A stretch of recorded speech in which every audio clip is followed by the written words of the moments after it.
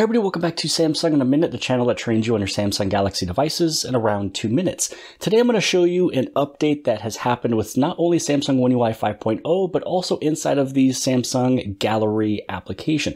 It's actually pretty cool. It's a way that you're able to create your own stickers. You can see here that there's 3 different stickers that I've created. So it's pretty fun that you can make custom images based off of your own picture. So now let's go through the steps of creating your own custom stickers. So the first thing you want to do is find the image that you would like to place this picture onto, or this little sticker. So this is just the original image that I'm going to place a custom sticker onto. This is an old image of me showing off the brand new Samsung Ativ tablets back in 2012, where it's a tablet that was running on Windows. Now what I'm going to do is hit on the little edit button.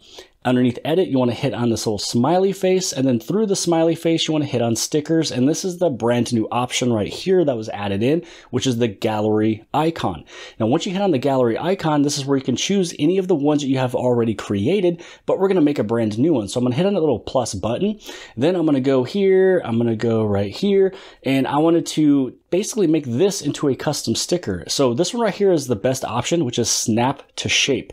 So from here, all you do is you just want to circle around the object of what you want to do. You can see that it's snapped to it very, very nicely.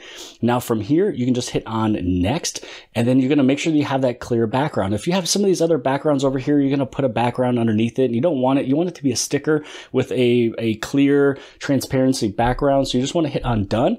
And so now the next thing to do is just make this thing a little bit bigger, place it on in. And so now you just created your own custom sticker, and you're able to save it as a brand new image. Now, if you ever want it to go back to the original image, maybe this is the only picture of it on your phone that you would like to also keep the extra or the original, you can actually just go back into the edit button one more time, and then you can revert it back to the original. So this is just a really fun way that you're able to play and add in little stickers of your own images from your gallery. Very, very cool. You can have a lot of fun with this one. But that's it for today's video. Hopefully you guys appreciated it. If you did, give it a big thumbs up. Don't forget to hit subscribe. Subscribe on the very bottom left hand side. And if you like this video, then more than likely you'll also like this video. And I'll see you guys later. I got tons of soul on my true collectible. Famous, so famous, #1 desirable. I do what I want when I want and how I want it. Leave you with the one in the air. That's how I roll. I got tons